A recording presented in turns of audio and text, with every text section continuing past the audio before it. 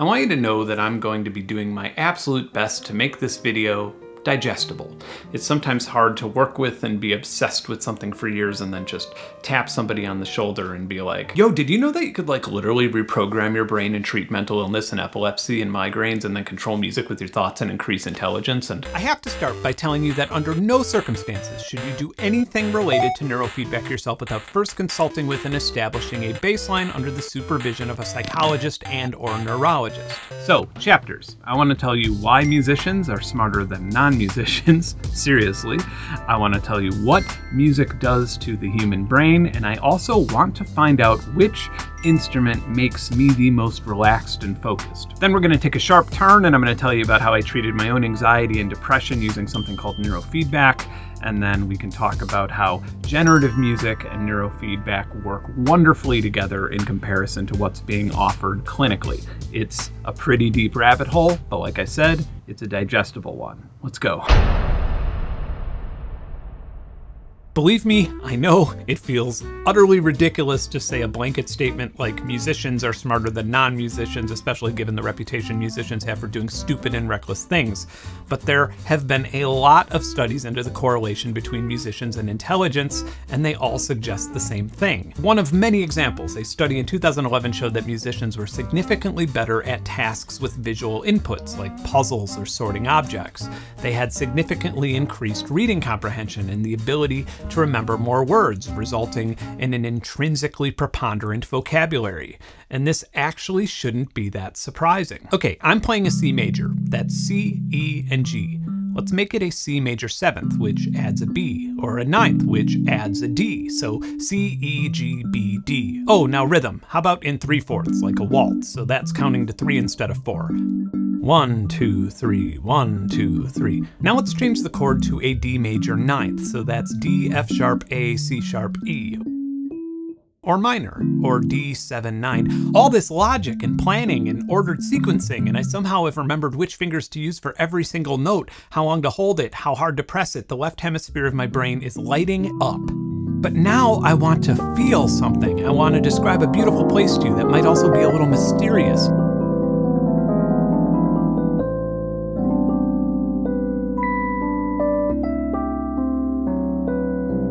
Now we've all but abandoned the grasp of classical music rules, and it still makes sense somehow, and the right hemisphere of my brain is lighting up and shooting billions of signals back and forth with the left. My math skills and motor skills and memories and impulses and emotions and intuition and imagination are all fucking one another at the same time.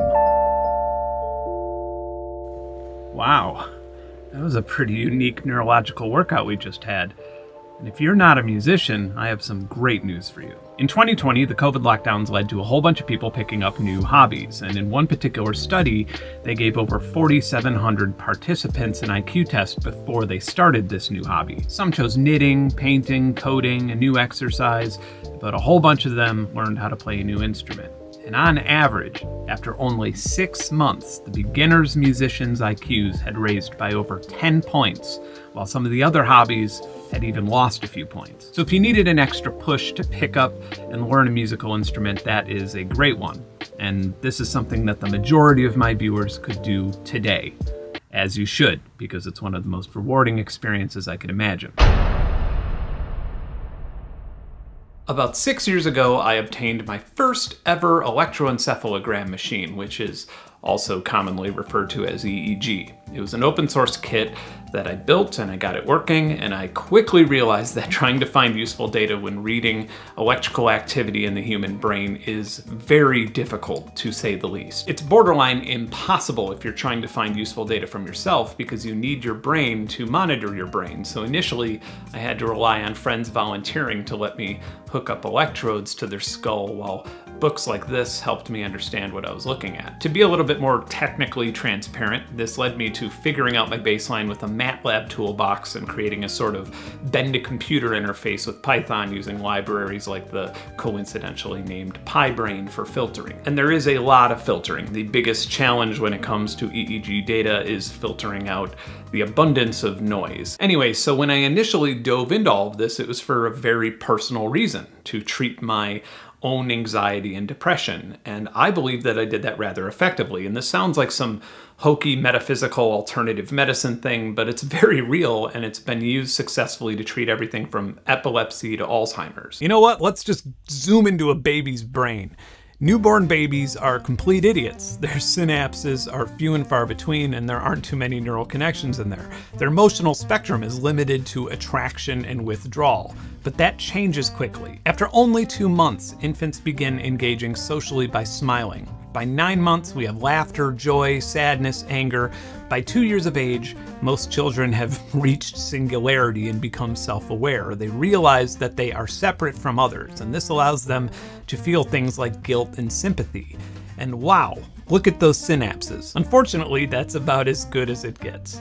The rest of your life, your synapses will decompose while your experiences will connect them to one another. And by the time we're adults, we will have over 8 trillion of these connections. Some of these connections are visceral, like sneezing after you've inhaled dust, and some are socially functional, like passing a cafe where you met a friend and then being reminded that their birthday is coming up. Some are unhealthy, like PTSD or phobias. But the ultimate question is, can we rewire our brains? The answer is yeah, totally. Your brain is constantly forming and abandoning new synaptic connections. So one very broad way of doing this would be by filtering your experiences. And this is more common than you might think. Someone who had just quit smoking is likely to avoid triggers for a while, and sure enough, they might be able to return to those triggers once a connection has been abandoned long enough. But there's another way to do this that is often faster. And this is where EEGs come in. If you look up neurofeedback, a lot of times you'll see headlines with words like rewiring, and I do think that's a little hyperbolic. I like to use the word guiding because this is essentially like building a Lego castle while wearing a pair of boxing gloves, except that if you make a mistake, the consequences are much worse. Which is why, again, you should have a neurologist help you find your baseline and target wavelengths, which is not an easy thing to do, by the way. It'll take weeks if you're lucky. But then there's the actual feedback part, and a lot of clinics will have you move a shape into the center of a screen, or maybe it'll play a beep when you leave your baseline, and some of the fancier ones will have like a rocket ship that you could move up and down with your mind. It's boring as shit, and I just didn't see a lot of reward in it. So initially I devised a system where I would watch MMA or boxing matches, and if I left my baseline, it would pause, and I would get frustrated, and then I would have to focus and relax and get back into my baseline, and then it would start playing again, and then my reward center would fire off. Then I moved the pause and resume model up to a Super Nintendo emulator, which is pretty interesting because it's actually pretty frustrating to play Super Mario Brothers at times, which makes you leave your baseline even more, and I think that that actually reinforces it all the better. And then naturally I involved music by making an ambient generative reactor patch that would only go into tune when I was within my baseline. And that actually worked well for a long time, and I was even able to respond to emails and things like that while wearing it and while training, which made training take up less time and be less taxing. Then in 2019, before my facial hair got all gray, I had a YouTube video on this very thing, which led to me being hired for a few different research jobs relating to this in the private sector. So it's important to point out that the objective of successful neurofeedback therapy is not to continue the therapy beyond training, because once you've trained the feedback loop, the neural connections should keep themselves active. The reason I have a couple headsets around is because I occasionally do research in this field, and here's the reality. These sensors pick up everything: Wi-Fi, Bluetooth, cellular data, or just plain old anonymous radio waves in the air. They require gel or saline or adhesive. They require calibration. Then, for example, one of the sensors will dry up. You'll have to take the entire thing off. You'll have to remove all of the felt from the sensors, soak them in saline, then you'll have to recalibrate the whole thing only to have a problem with another if the resistance between them is off. They get interference from movement, and I don't mean like doing somersaults movement, I mean like moving your eyebrows or smiling, by blinking, from you looking at things. And I guess you get what you pay for in effort, because every helmet that I've had, the easier it is to use, the less accurate or useful it is. So again, if this is something you're interested in trying, the first step is to go to a neurofeedback clinic with actual medical doctors. You may even have insurance that covers it, but either way, it will be cheaper than ordering one of these products and gambling on it. So neurofeedback aside, when wearing an EEG, out of all of the things that I've tried, exercising, watching a movie, reading a book, Playing an instrument lights up my brain like nothing else. One thing I've been really curious about that has no scientific value whatsoever.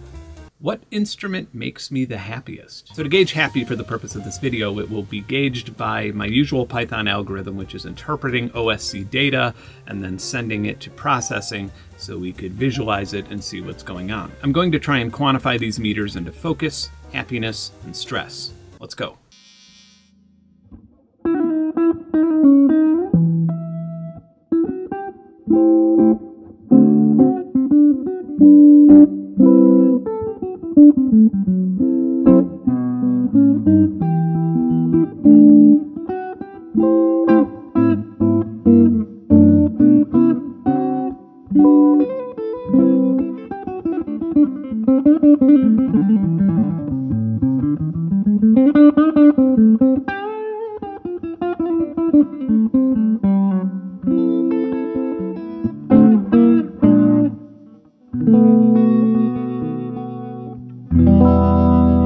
I was kind of expecting guitar to win since it was my childhood instrument. It did not.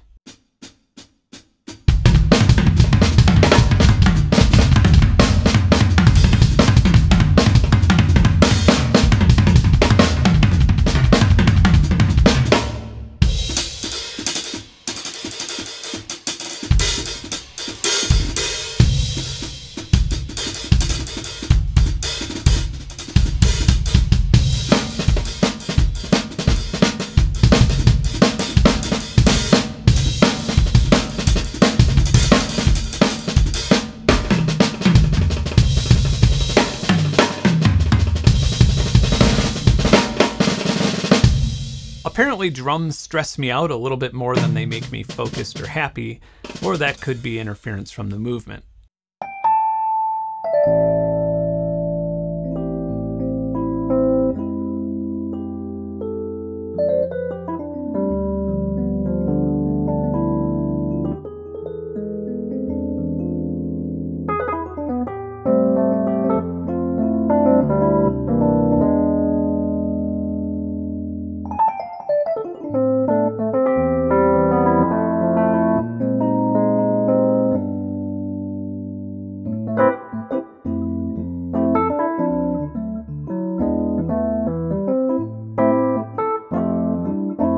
A keyboard or piano or electric piano is what I spend most of the time playing these days, and I guess now I know why I'm so addicted to it.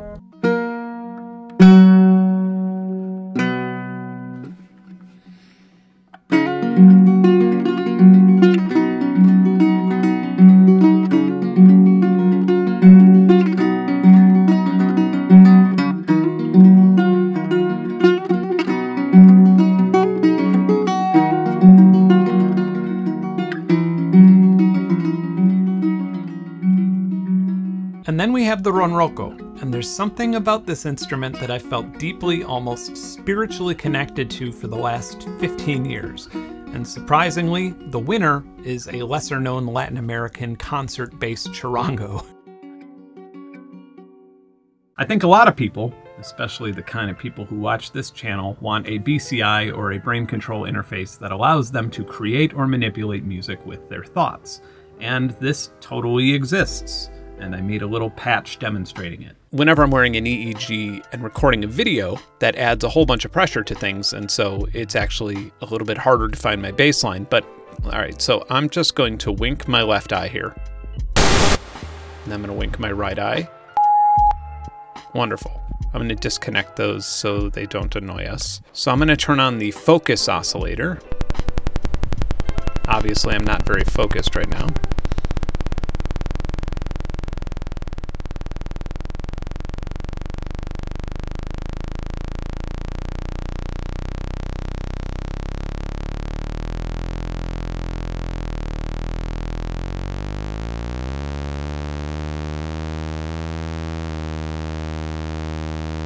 Okay, so this one up here is the happiness oscillator, and this one's actually a lot harder to do because you can't just smile and fake happiness like you would if somebody was telling you the story of how they decided to stop eating meat. You actually have to be happy. You can't fake it, and so you have to think about happy things, and it takes a minute. Hopefully I'll be able to get it going in short amount of time. Yeah, it's not doing anything for me. No? All right.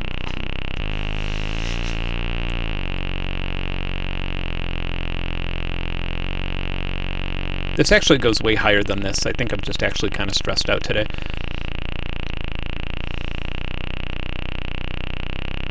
I can't do it under pressure, damn it.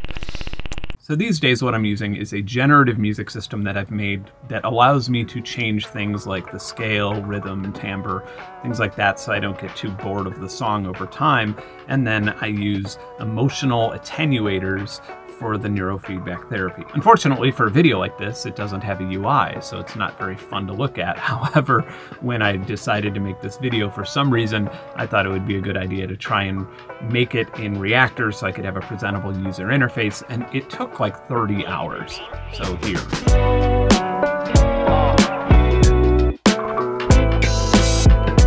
So like I mentioned, when I go into the threshold of being focused, then the music will drift into tune, and it will drift out if I leave that threshold. I'm going to turn the mic off so we could hear it better.